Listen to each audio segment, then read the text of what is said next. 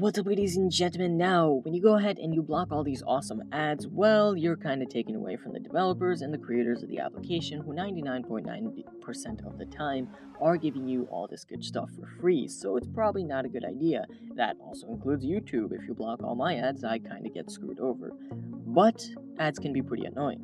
So if you want to sort of control the amount of ads that you get, rather than block all of them, you can, but if you want to block all of them, you can do that as well. Now, the way you get ad blocker, which is the name of the Cydia tweak, is you go into Cydia, you add a repo known as a Big Boss repo. If you don't know the exact spelling of the repo, feel free to go ahead and do a quick Google search like Big Boss and then repo. It should pop up as the first link. Then, of course, you go ahead and do your Cydia search, and what do? Well, you search for ad blocker iOS 8. Install it, and it should look something along these lines.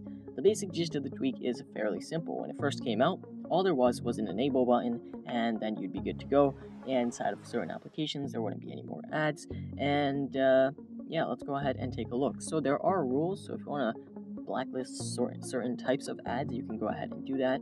Maybe you have something against French ads. Feel free to go ahead and get rid of those. I'm not sure. Custom lists you can mess around with on your own, along with manual and manual blacklist. So basically, these are the applications that you might want to have ads in. As to why you would do that, I have no clue, but keep it going.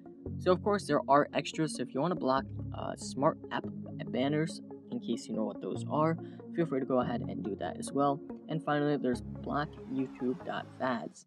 So block YouTube video ads, you still have to enable it in other apps. So what this does is every time you go ahead and click on a video, the ad will basically go away. So ad blocker will get rid of that ad, and you can watch as many videos as you want without being disturbed by annoying ads.